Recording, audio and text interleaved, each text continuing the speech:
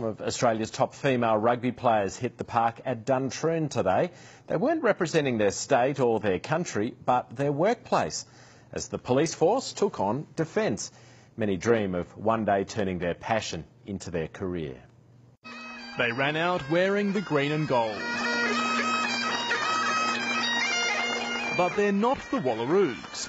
Duntroon today hosted the first women's rugby match between the police and the ADF. The guys have had rugby for a number of years, they've had rugby league. The girls never had a chance to, and now it's our time to shine. The ranks of the military and police force host a remarkable number of Australia's top female footy players.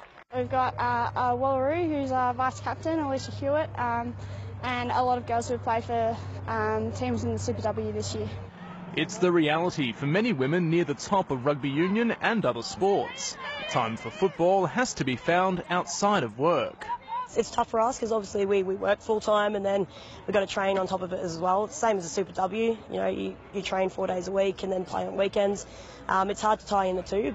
Corporal Lucy Lockhart has managed to represent Australia in rugby union and rugby league while serving in the military. Now she's giving full-time footy a crack while still serving in the Army Reserves. The more supporters and fans we have, the more likely we are to actually get recognised as elite athletes. But for most, policing or serving in the ADF is going to keep paying the bills.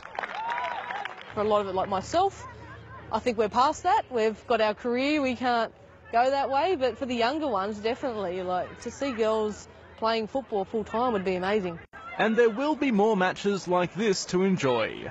Defence took the bragging rights this year, but the rivalry is only just beginning. Tom Lowry, ABC News, Canberra.